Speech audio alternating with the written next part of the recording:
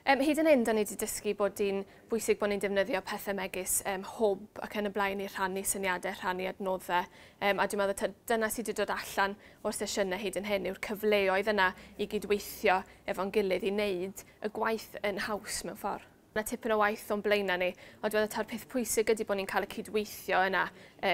rhwng yr ysgolion, rhwng y consortia, yn rhyngwladol, rhwng pawb yn y wlad, am bod ni'n datblygu'n syniadau wedyn i wneud y broses yn fwy hwylus.